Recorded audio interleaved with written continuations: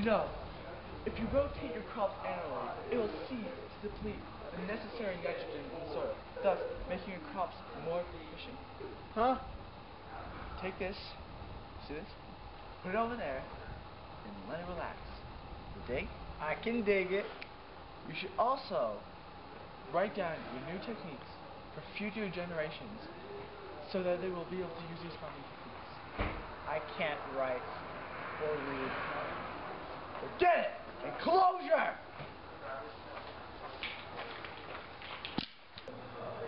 Hello all. I'm here for my first broadcast after being unjustly kicked off my land by money-grubbing, foul pieces of filth lords.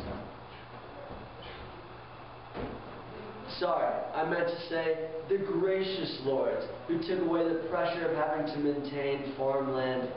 Anyways, this just in. Hundreds of thousands of small farm owners have been kicked off their land by this new Enclosure Act. All these poor, mistreated, belittled underdogs,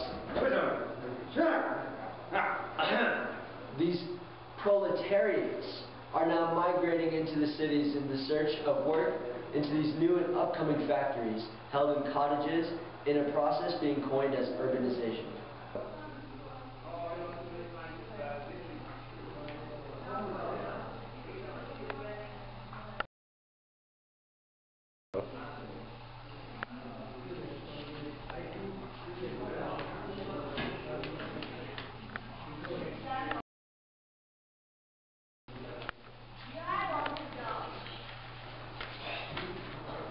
Alas!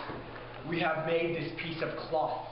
Now it all only needs to be spun, thread, dyed, sold, and then business is a booming.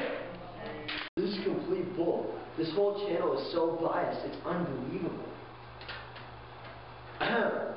This just in. Workers in an inefficient cottage industry are being relocated to factories where new machinery is being installed for increased output. With these new job openings in the factory, even more people are coming to the city, and the living conditions could never be better.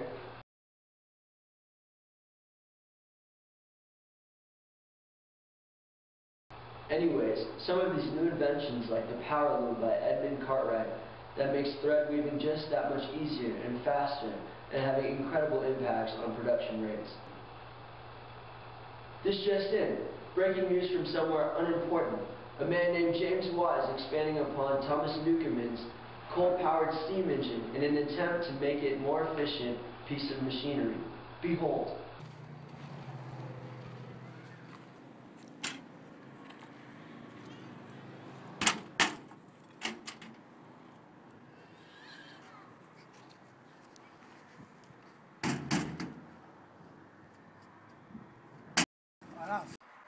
Yeah, I mind coal.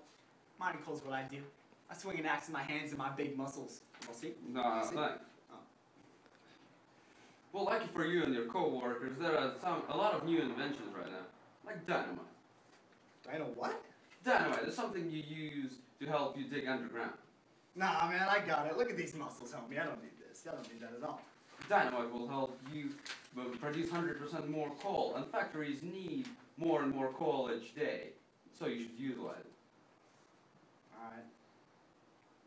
New steps in technology are leading to manufacturing breakthroughs that, although helpful, are leaving the common laborer in awe and confusion. Take the spinning jenny, for example. A spinning machine that enables multiple thread to be spun at the same time has halted people from working due to pure confusion. You know, sir, I'm not sure you're supposed to eat the dynamite. No, don't worry about it. Don't worry.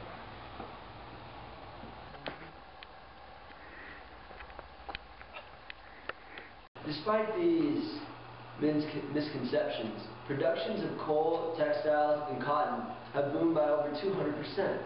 In addition, the creation of iron and these new mysterious steam locomotives have also made transporting goods as well as self-transportation incredibly easier. Gone are the days of paying entrepreneurs to use their turnpikes and canals for transportation. The world is shrinking. Here at Growing Foundations, we provide the highest quality factory life possible. Adhering to common morals, we refuse to hire any children under 4 years old and even have 2 5-minute breaks within their 18-hour workdays. Just look at this smiling child here, separating seeds from raw cotton on his handy new cotton gin we received last week. Excuse me, I'm sorry. Smile! Sorry about that. If you follow me, please. Here we are. The steam engine powers the entire place. Now that we no longer rely on water, we can sufficiently power the factory without being near a river or a lake. This is where we load the goods onto the train for quick and easy transportation.